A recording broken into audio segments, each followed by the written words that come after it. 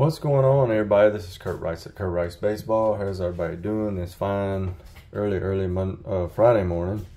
Real quick, I'm doing some quick reviews on some Bruce Bolt batting gloves. This is the military series here. So without further ado, we're gonna go ahead and just open these bad boys up. It's just like your normal zip up pack.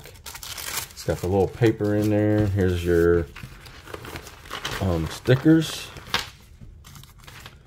military series, the helmet sticker, your normal Bruce Bolt sticker right there.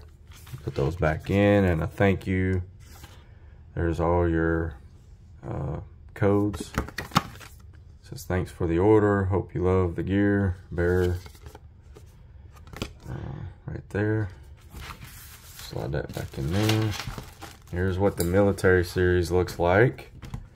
Look like camo, a little military style. Very nice, very sharp. Any special occasion gloves, I think I like them. I'm gonna have to pick them up. Pick them up. Go. These are the long cuffs, of course. As on my Bruce Bolt videos, these are the best batting gloves on the market. I used to wear Franklin's. I used to wear 44 Pros, but bar none, these are the best on the market. I don't care what anybody says. They last you forever.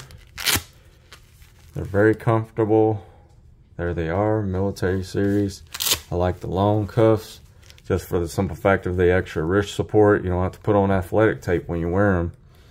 And then the short cuffs, they're just easier to put on. But the long cuffs, when I hit with these, when I hit with the long cuffs, I don't have any trouble adjusting my straps. They pretty much stay intact.